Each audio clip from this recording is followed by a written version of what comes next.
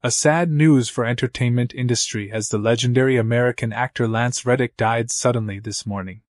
The actor known for roles in The Wire, John Wick, and Horizon Zero Dawn, has died at age 60. Reddick's representatives shared a statement. Acclaimed actor Lance Reddick passed away suddenly this morning from natural causes. Lance was best known for his roles in The Wire, Bosch, Netflix's Resident Evil, and the John Wick films.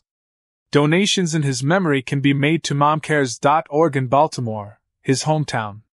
Lance will be greatly missed. Please respect his family's privacy at this time. Reddick was best known for his role as Cedric Daniels in The Wire, which he starred in from 2002 to 2008. Recently, Reddick starred in the John Wick franchise as Charon, which will be released in theaters next weekend.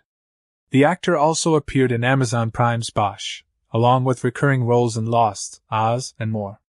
The actor also had prominent roles in a number of high-profile video games and Resident Evil series. Reddick had multiple projects in Disney's upcoming Percy Jackson and the Olympian series, Amazon Prime's The Legend of Vox Machina.